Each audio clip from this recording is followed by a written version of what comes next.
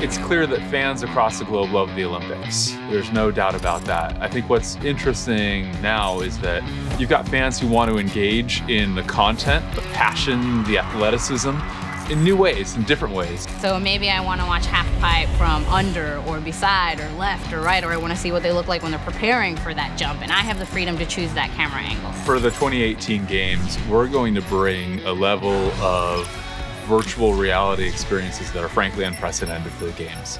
So we are going to do 30 independent events, about half live, about half video on demand, and bring those to fans literally across the globe.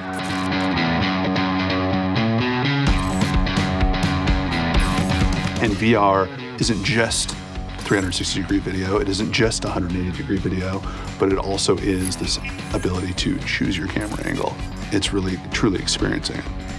And that is a giant difference to be able to put somebody in the venue.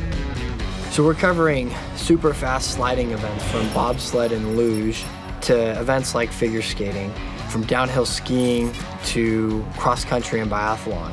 Events that require a different approach to production and different approaches to the technology to allow for those experiences to happen.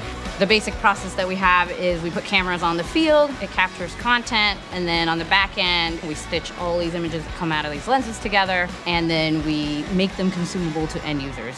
So Intel is very uniquely positioned to bring about this revolution in sports, all the way from capturing the bits and bytes out on the field to processing enormous amounts of data in real time and packaging them in a form that can be shipped tens of thousands of miles across the world.